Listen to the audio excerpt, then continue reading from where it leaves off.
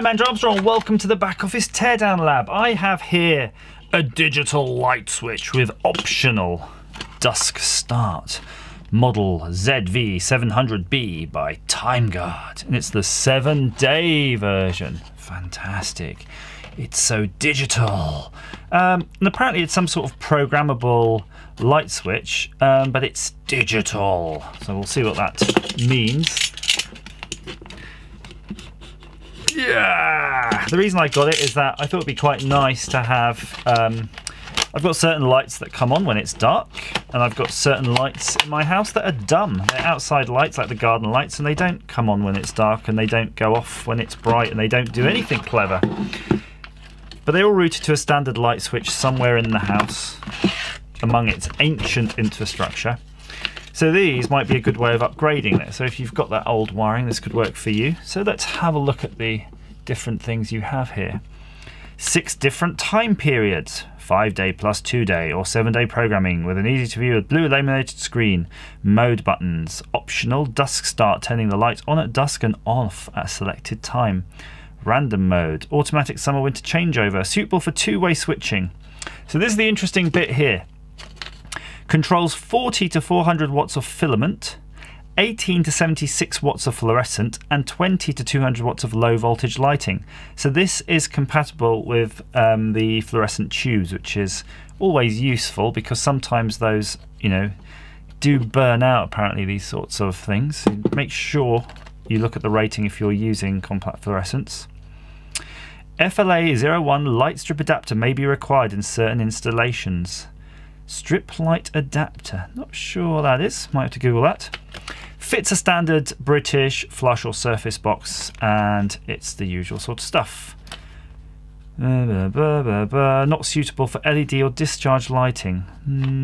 Didn't say LED, you're right, so that's probably what that FLA01 is if you're using LEDs. Discharge those like those big xenon things. I don't think you'll have a problem with those at home.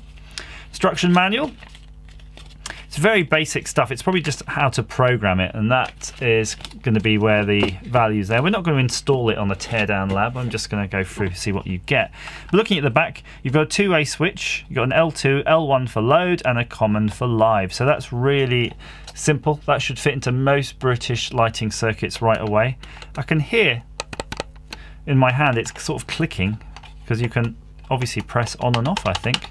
And I suspect when you do, one of these LEDs comes on to show you that the lights outside are on, which is quite nice.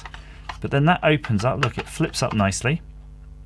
And I'm just looking to see how does that work. When you're doing that, it's actually hitting the advance button, so it's just advancing the program.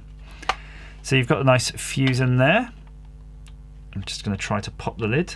Pretty stiff, so there's just definitely a fuse in there. In fact, I'll probably be installing it later. You ought to really have a check. That's really firm. I think there's a fuse in there ready, and you can see they give you a spare in the bag, so it's that little white glass fuse.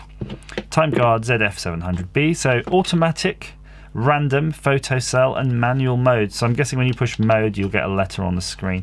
And that's really it. It's quite simple, so that'll just live on your wall like that. You program it all up, and then when you're done, you shut the lid. It's quite a nice area here. You've got the opportunity of sticking something here. You might put a nice vinyl sticker, maybe a Christmas tree if it's that season. So yeah, pretty good. I'm going to go and install this, and if I have a problem with it, I'm going to let you know. So let's go do that. And I'm back. Yep, it installed pretty easily. Seems to work fine. What I would recommend though, just keep hold of these instructions. So it's quite nice. My installation was quite simple, but it does have diagrams showing you all the different ways they can be installed, because it can work with a sort of 2-way system, which is nice. And although they're pretty easy to understand, again, self-explanatory, just keep a copy of these programming instructions, because you'll never, you'll always sort of forget how you did it, and then, a year from now when you go to want to set it up seasonally or something, you'll forget. So bear in mind you'll want to keep hold of these. But yeah, I think it works really well. I can't tell how well it's going to work. It's only been installed and it's come on and off. When the timer's let it come on and off, it just does what it says on the box. But it cost about, I think, £26. If it works and just continues to work for the next sort of 5-10 years, then I'm happy, and that's that, nice and simple. Hope that's been of some use to you. Please click like and subscribe if you're that way inclined. Yeah, and if you've got any other options for these, please comment down below. I know there are like more sophisticated Wi-Fi nestable ones. They're great, but we're not worrying about those right now. I did speak to someone actually just before I sign off. I did speak to somebody about these sort of Wi-Fi modules you can get, and potentially I might be able to jam one in one of these. So that would be interesting, where you have a mains project based on one of these, but we try to augment it and make it a bit more Internet of Things. So yeah, comment on that if you have an opinion. As ever, thank you for watching.